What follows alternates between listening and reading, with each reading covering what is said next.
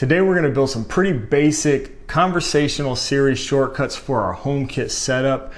This will allow us to tell Siri to do something. She'll then ask us questions, allowing us to further control our smart home based on our answers with Siri.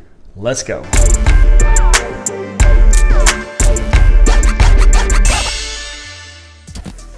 Movie night. Which app would you like to open? Netflix or Disney Plus? Disney Plus. Okay. Good night. Okay, Shane. Your first event tomorrow is John's birthday party. Tomorrow's weather will be 60.8 degrees Fahrenheit and clear. Do you want to set your work alarms for tomorrow? Yes or no? Yes. Done, Shane. Your 5:25 a.m. alarm is now on. Good night. Sleep tight.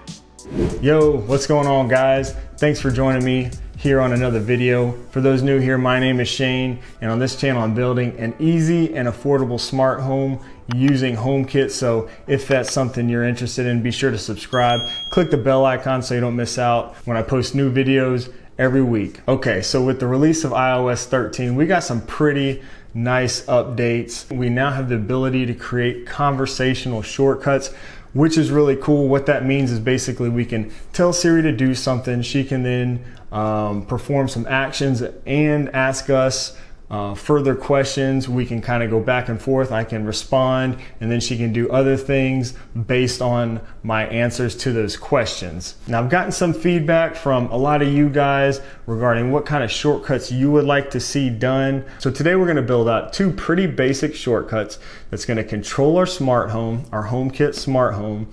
Siri's going to ask us some questions, we'll respond, and based on those responses, we'll alter what happens with our smart home. Now, I want to preface all this and say I am in no way an expert or a programmer. So based on y'all's feedback, the first one we're going to build today is simply a movie night shortcut. So what this one's going to do is it's going to set our lights however we like it for watching a movie, and then it's going to turn on our TV, and it's going to ask us what app we would like to open, whether it be Netflix or Disney Plus. And of course, you can change this to fit you. Maybe you use Hulu, whatever it is, you'll be able to do this. And based on your answer, Siri will then open up that app on the TV and you'll be ready to go. And you'll be able to fire this off from your HomePod or your phone, wherever you're at. The next one we're gonna build is gonna have a few more steps. I've had some people say they wish they could toggle automations on and off based on whether or not they're working or not. So I think what a lot of people do is in the morning, you know, they have automations set to go off at 6 a.m. or whatever, and their lights come on. Well, some days they don't work, maybe there's a holiday or whatever. This is gonna fix that situation as well as give us a little more. So when we say goodnight, we're gonna have Siri tell us the weather for the next day, tell us the first event on our calendar the next day. She's gonna ask us if we want to set our work alarms or not, and based on that answer, she will either set our work alarm or not set our work alarm. And then all we have to do is set up a separate automation to turn on our morning scene based on our alarm. All right, so we're gonna jump into our shortcuts. I'm gonna use the iPad just so it's hopefully a little easier for you to see. And we're gonna create a new shortcut. Let's name this movie time or movie night.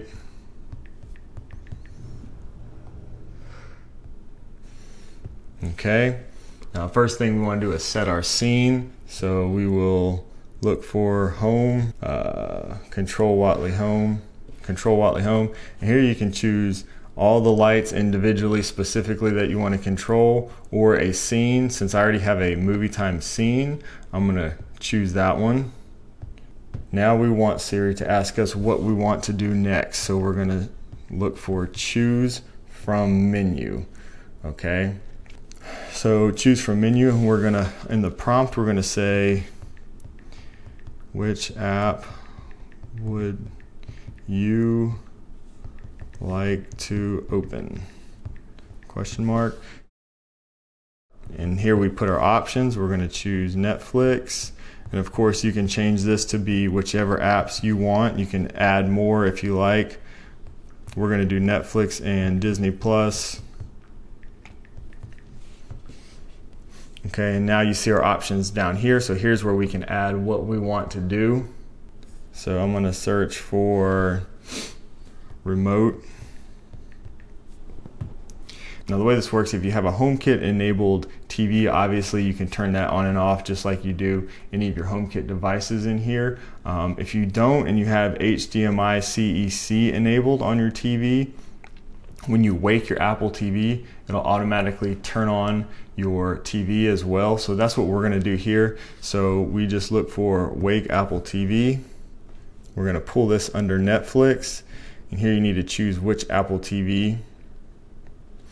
And we're going to choose our living room. And then we need to open app on Apple TV. Pull that under here. Again, choose living room. And here we now have the option to choose which app. And we're going to look for Netflix. There we go. All right, now it's going to open Netflix on living room. So if we choose Netflix, it's going to wake the Apple TV and then open Netflix on the living room. All right, now we're going to do the same thing for Disney Plus. Wake Apple TV.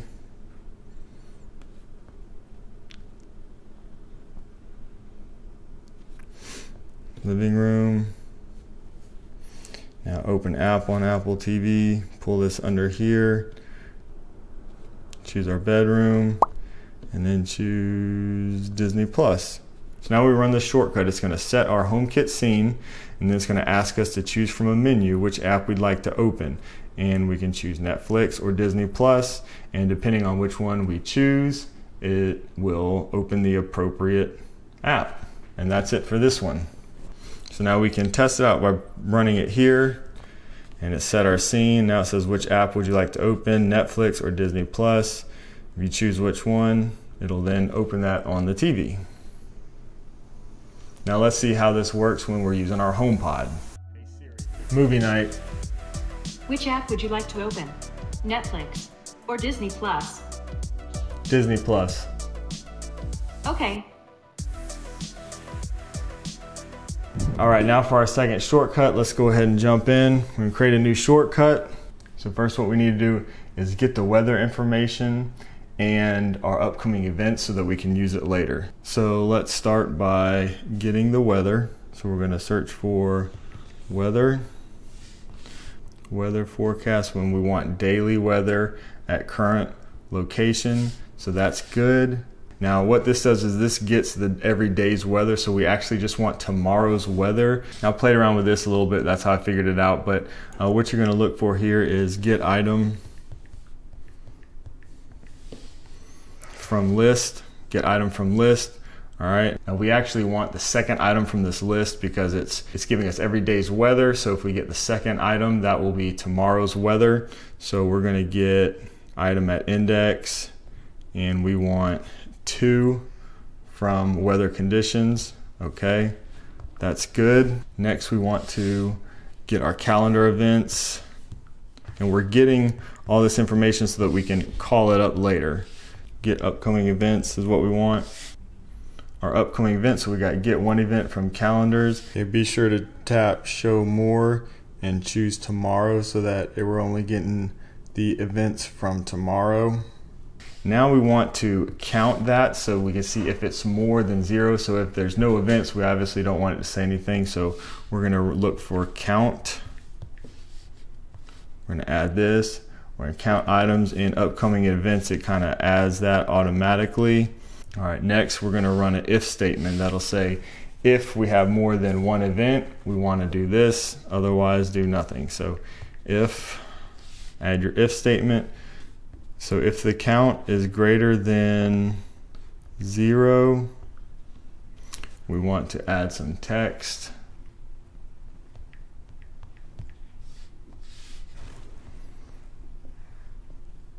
I'm going to add that here, and what this text will say is your first event tomorrow is, then we can choose upcoming events. All right, so we can use this text later on is what we're going to do. So choose done. And now we want to start our interaction with Siri. So we're going to look for choose from menu again. All right. And here I'm actually in the prompt. This is where I'm actually going to have Siri talk to us a little bit. So we're going to say, we're going to look for our text. We're going to add that so it'll tell us our upcoming event if there is one. And then we'll say tomorrow's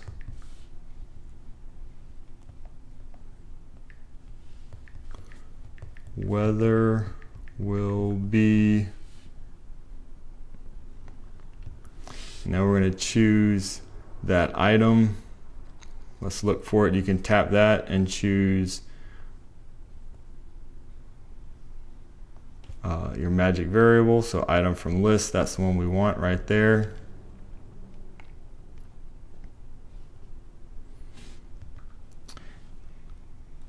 Now we'll say, do you want to set your work alarms for tomorrow? All right, now obviously the options are going to be yes or no.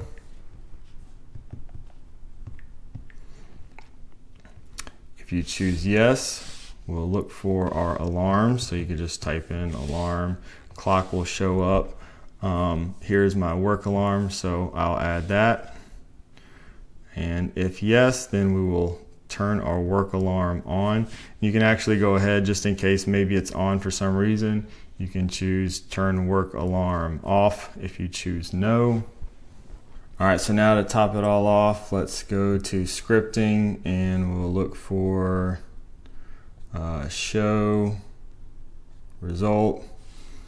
And here we're going to clear that. Let's see. We're going to clear that and just say good night, sleep tight. All right, and let's test this out. Let's see, so it should get all of our weather information, our calendar information. If we have an event on our calendar for tomorrow, it will tell us that here, and it will also tell us our weather information. Then ask if we want to set our work alarms for tomorrow. If yes, it will turn it on. If no, it won't. Let's choose next.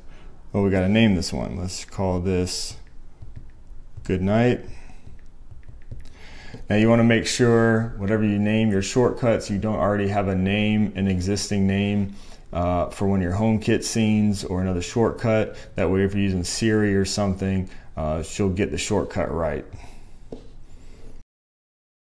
All right, and there it is. So the idea for this one is that this is a shortcut that you're going to want to run every night. So you can either tell Siri good night, or you could, set this up with an NFC sticker by your bed, something like this. You want to get in the habit of running this one every night.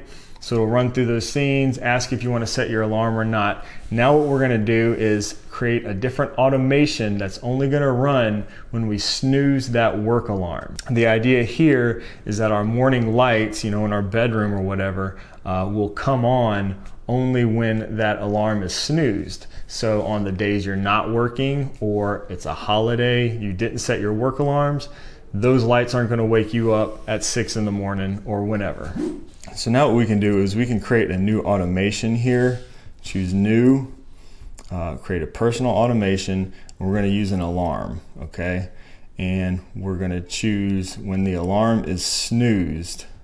And you can choose which alarm right here. So we'll choose an existing alarm and choose our work alarm. Next, add action, and here we're going to look for our home. Control Watley home. And now we can just run our good morning scene, or again you can choose specific lights. So I can go to, let's go to my bedroom and choose the headboard and maybe the lamp. Okay, turn them on, done. So now when I snooze that alarm, it's going to turn on my lights and only then. So if I tell Siri not to set my alarms, then these lights will not come on in the morning and wake me up. All right, that's all we have to do for this one. Let's test it out. Hey Siri. Good night. Okay, Shane. Your first event tomorrow is John's birthday party. Tomorrow's weather will be 60.8 degrees Fahrenheit and clear. Do you want to set your work alarms for tomorrow? Yes or no? Yes. Done, Shane. Your 5:25 a.m. alarm is now on. Good night. Sleep tight.